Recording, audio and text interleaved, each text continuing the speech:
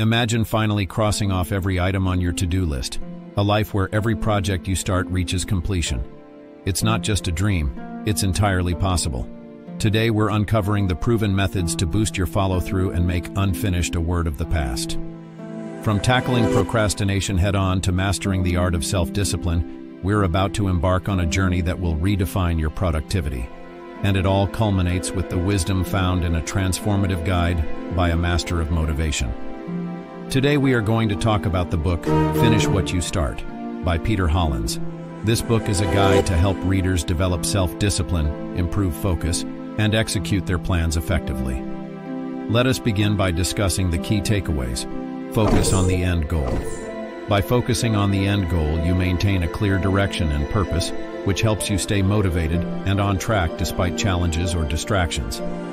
It's about keeping your final destination in mind and making sure every step you take moves you closer to that point. Write down your goal to make it feel real. Break your big goal into smaller steps so it's not so scary. Don't be diverted by new things until you've accomplished your aim. Check how you're doing sometimes to make sure you're still going the right way.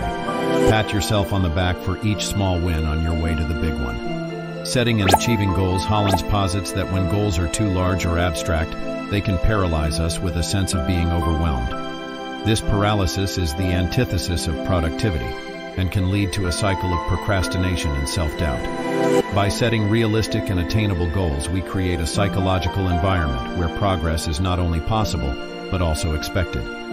It's similar to drawing a course on a map. While the objective may be far away, the route to it is highlighted by checkpoints that guide and comfort us along the way. Overcoming procrastination. The writer suggests a straightforward approach. First, it's important to figure out why you're putting things off. Maybe the task seems too hard, or you're not sure how to start. Once you know the reason, you can deal with it directly. Setting deadlines is another key strategy.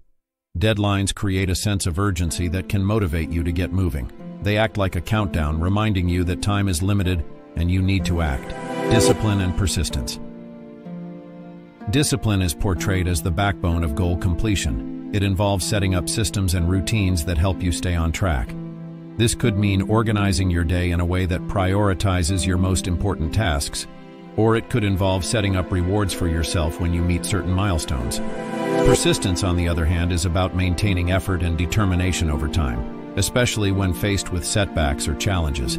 Hollins suggests that persistence is fueled by a deep understanding of your why, the reasons you are pursuing your goals.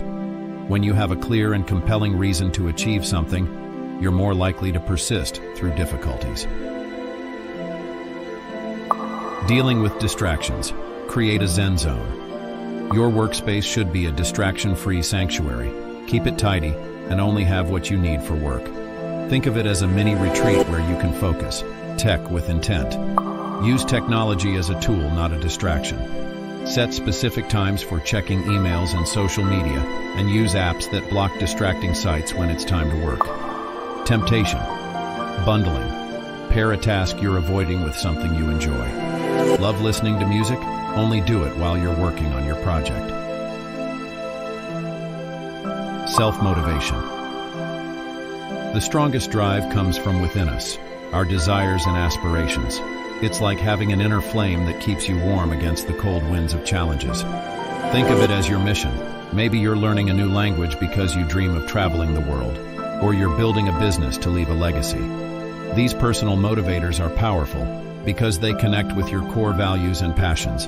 They're uniquely yours. Execution. Hollins suggests that execution is where ideas come to life. It's the bridge between aspirations and reality. Without execution, even the most elaborate plans are just daydreams. It's the difference between intending to save money and putting a portion of your paycheck into savings each month.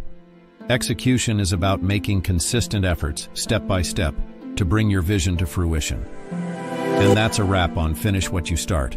Whether you're a student, a professional, or anyone with a dream, this book is your companion on the path to accomplishment.